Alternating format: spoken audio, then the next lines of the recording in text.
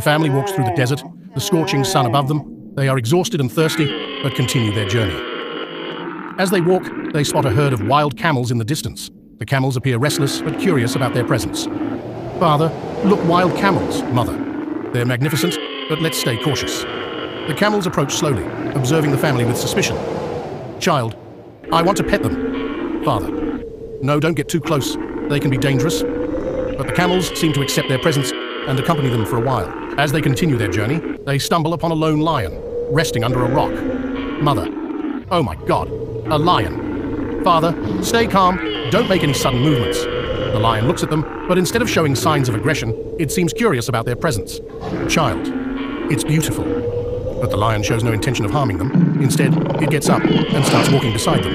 The family continues their journey through the desert, now accompanied by the wild camels and the lone lion. Together, they face the challenges of the desert and discover a new form of camaraderie and courage.